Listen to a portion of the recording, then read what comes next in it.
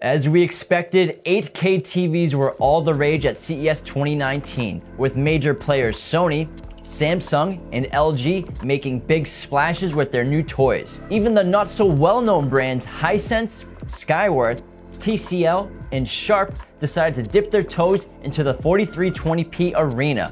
What the f, man, 4320p? This is getting ridiculous. I was just getting used to 4K 2160p. What makes 8K so special? These displays are 16 times the resolution of 1080p HD, 4 times the resolution of 4K, and all have over 33 million pixels. Let's start with Sony. For 5 decades, Sony has been pushing the limits of TV picture quality, and their expertise in creating content with filmmakers to bring artistic visions to screens has led to the Master Series TVs. And I trust a company that makes some pretty amazing looking movies. The Master Series consists of 2 models, the ridiculous 8K LED Z9G with an 85-inch and a 98-inch. These 2 8K LED TVs have full array local dimming backlights and have 4 front firing speakers with top and bottom mounted drivers with full support of Dolby Atmos. Sony's latest picture processor, the X1 Ultimate, fuels the magic of their Master Series TVs and brings professional level monitors into your home.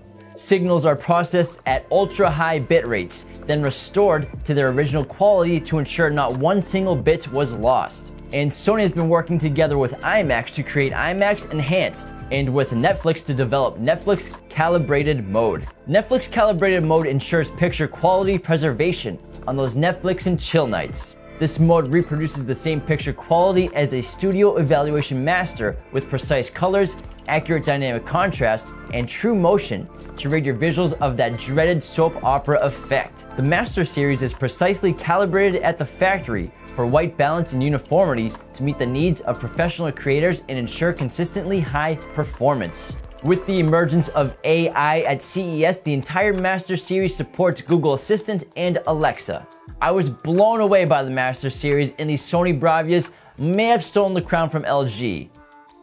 LG introduced their own 8K OLED TV with the Z9 88-inch and 75-inch LCD nanocell model. Despite having full array dimming in LG's new Alpha 9 Gen 2 processor, the 75-inch didn't deliver the same wow factor that the 88-inch OLED had, but it was still remarkable. LG is still caught up in these fancy tech nicknames, but nanocell is actually just a rebranding of their old quantum technology. I'm on to you, LG. I'm sure the OLED model will be more expensive than most cars, considering the starting price on 8K LCD sets are over 15 grand.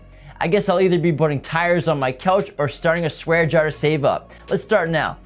However, the 75-inch LCD model could be one of the cheapest 8K options once available, considering you could buy Samsung's 85-inch Q900 for $15,000 with payment plans available for only $1,250 a month for a year. What a deal! Speaking of, Samsung took a leap forward this year with their 8K QLED TVs, with the introduction of their Q900 98-inch monster. When you stare at it for too long, you almost question what's real and what isn't.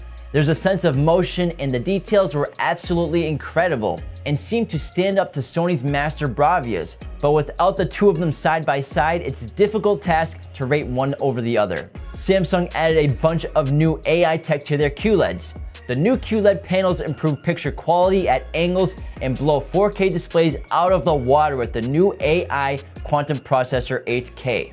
Samsung's new AI streaming technology upscales non-8K content into stunning 8K for improved details and sharpened definition. AI sound matches each scene with optimal sound quality. With ambient mode, QLED 8K can mimic the wall pattern behind it to help blend in with any room, plus overlay decorative art, personal photos, or helpful information. Smart AI lets you easily start shows and movies with your remote through voice commands with Bixby. Samsung put on a show with their QLEDs. The Sony's Master Series are a sight to be seen like the Mona Lisa. Samsung's QLEDs are focused with Bixby in mind, and LG's OLEDs offer the most exciting picture of any of the 8K TVs. The Nano 8Ks are for the price-conscious 8K consumer, if that's even a thing. As awesome as 8K is, the transition to them as the standard seems questionable, at least here in the US. with the absence of broadcasting, unlike Japan, who currently has 4 in 8K now. Only a handful of cameras even shoot in 8K. And let us not forget the biggest issue, pricing.